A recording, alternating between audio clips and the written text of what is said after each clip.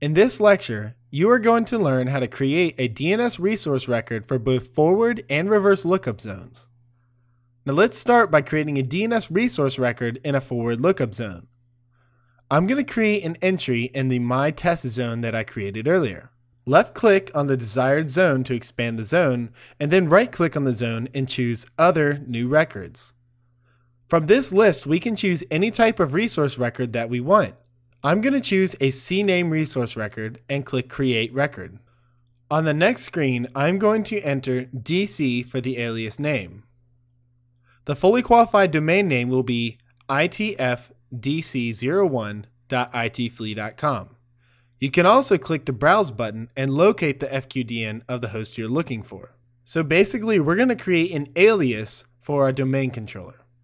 Now I'll click OK and create the record. I can click Done when I'm returned to the resource record type window, and now I will see the new alias I've created for itfdc01.itflea.com. You can right-click on the record and choose to either delete it or edit its properties. Under the properties, you will find a security tab. Here you can choose who is able to edit the resource record. The default options here are fine, but it's good to know that if you want to allow another user group to make changes to the resource record, you can do that here. Click Cancel.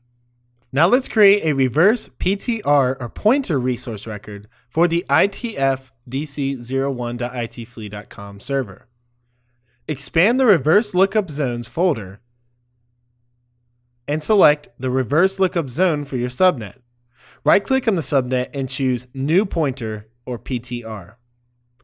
Enter the IP address for the host. In my case, it is 10.0.2.10, and then enter the host name, which is itfdc01.itflea.com.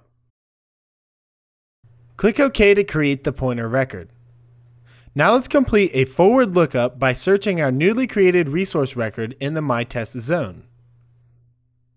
Right-click on your DNS server, which is itfdc01 in my case, and select Launch NSLookup. The alias we created was called dc.mytestzone, so that's what we want to search for. We can see that we found the FQDN itfdc01.itflea.com, and it has the alias of dc.mytestzone. This is perfect. Now let's run a reverse lookup by searching for the host name that holds the IP address of 10.0.2.10. All we need to do in order to run the reverse lookup is enter the IP address we want to find, so I will do that now. We can see again that the DNS server showed us the fully qualified domain name of the host name that is holding this IP address. Keep in mind that if we were using command prompt and not the NSLookup tool, we would need to prefix all of these commands with the NSLookup command. So instead of simply typing in 10.0.2.10, we would need to type in NSLookup and then 10.0.2.10. Okay, so now you know how to create a resource record in both a forward and reverse lookup zone. Great job getting through this lecture, and I look forward to seeing you in the next one.